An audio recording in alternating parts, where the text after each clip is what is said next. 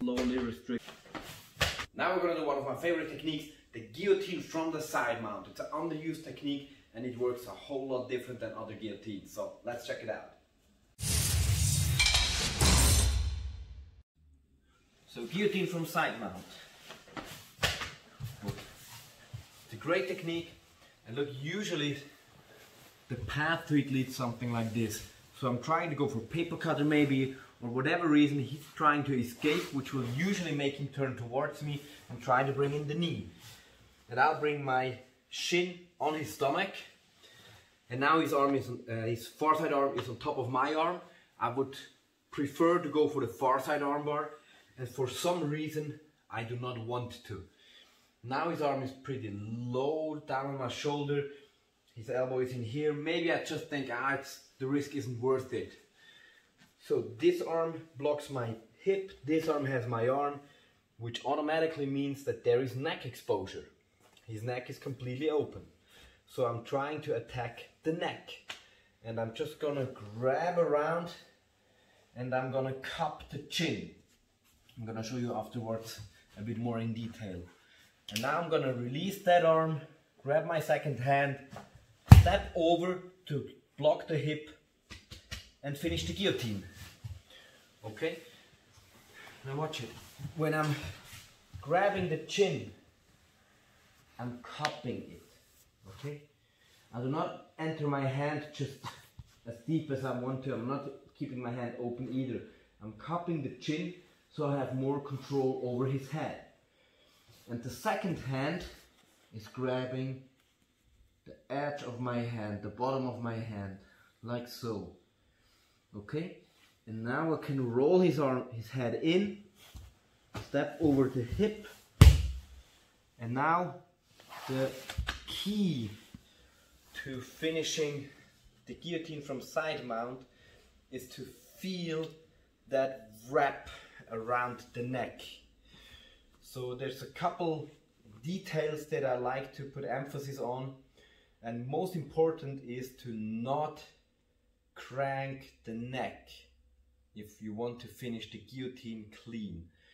Now it's not because I think neck cranks are dirty. I love neck cranks because they are dirty, because people hate them and they're very effective. But if I want to choke him, that means what I need to do is that's his neck, and it's basically like a hose. And through that hose, or through that cable, a couple of small arteries and veins flow through. So all I need to do is compress that hose a tiny bit, just enough to restrict the blood flow to and from the brain enough. Okay? I do not even need to stop it completely, I just need to restrict it. And I don't even need to stop the artery, the blood flow to the brain. Most likely I'm gonna stop the vein, the blood flow from the brain. So when the vein is compressed and the blood cannot fall down, cannot flow out of the brain, the blood pressure increases and there is no blood flow anymore in the brain. Okay, so usually that's the mechanic of a choke. And whenever I'm cranking around on the head, that means I'm using strength to move his head around. And that means that not all of my strength is going into the choke. Simple as that, right? So when I have you in a guillotine and I'm starting to move, like many people are here, and then they'll be like, ah!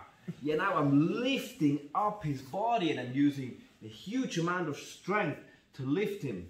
So I don't want to. I just want to compress. Okay?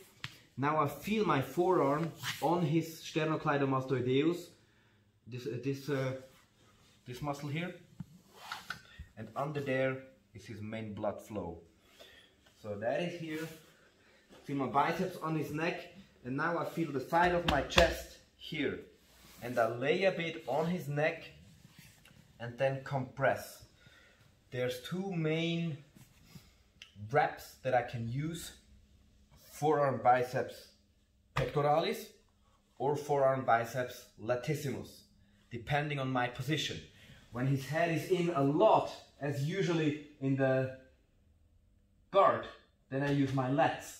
But here I'm much more frontal, so I use my pectoralis.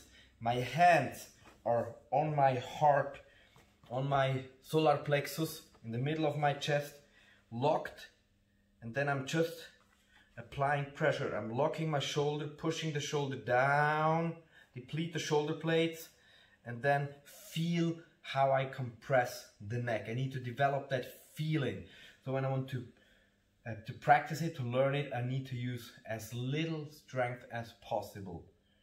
If I have to use strength while he's not even defending, then how am I going to finish the choke when he is defending, right? So it's all just here. He's trying to come towards me, but most likely he will be somewhere around here. So neck sticks out, grab it, wrap it, step, choke. Okay? Now I know most people try to go from here to the mount to finish, and then something like and well, it works kind of, and I think that is mostly due people knowing the guillotine from the guard. So they want to kind of simulate a guard. You're in side mount and you want to go to a guard-like position as the mount is. They want to be full frontal, but it has a lot of downsides to it. Most of all, if I don't watch out, I'm flattening myself out. I'm landing on my face. I'm not stable anymore. His neck is a lot more stable now.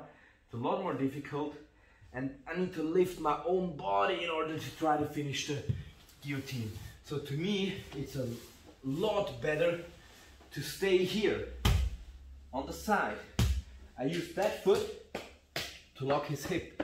Because yeah, one of his main escapes would just be to flee with the hip. And now you see there's a lot less pressure, right? Right?